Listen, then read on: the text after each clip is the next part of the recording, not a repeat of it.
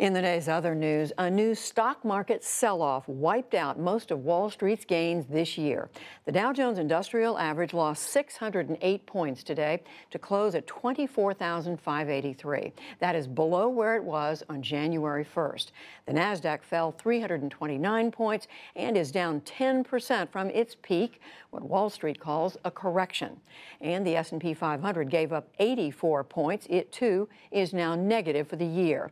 Analysts are blaming jitters over future corporate profits. Saudi Arabia's crown prince declared today that the murder of journalist Jamal Khashoggi was a heinous crime, and he promised justice. Mohammed bin Salman addressed an investment conference in Riyadh.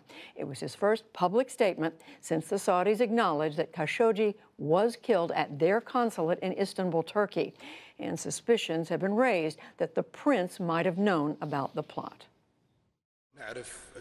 We know that many are trying to use this painful thing to drive a wedge between Saudi Arabia and Turkey. This wedge will not happen, and we will prove to the world that the two governments are cooperating to see that all perpetrators are taken to court and justice will be seen in the end. Meanwhile, President Trump told the Wall Street Journal that the prince, not his father, the king, is largely running Saudi Arabia, so he bears ultimate responsibility.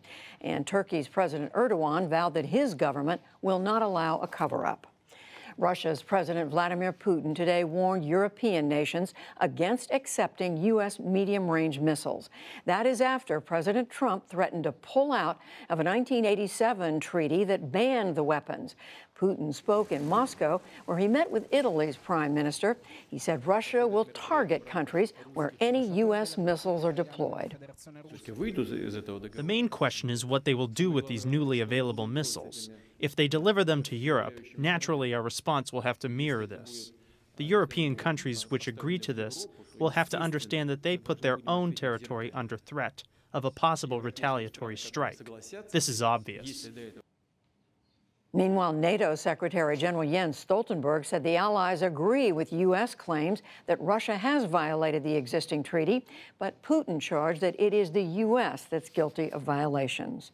The remains of Hurricane Willa dissipated over northern Mexico today as emergency workers tried to reach cut-off coastal towns.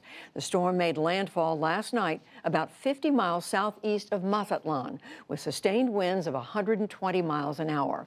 Officials reported the winds damaged a hospital, blew down power lines, and tore up houses. Back in this country, someone in South Carolina woke up this morning more than $1.5 billion richer. One winning ticket was sold in the town of Simpsonville for last night's Mega Millions lottery jackpot. It is the second largest ever in the U.S. The winner does have yet to come forward. And the woman who created the green bean casserole has passed away.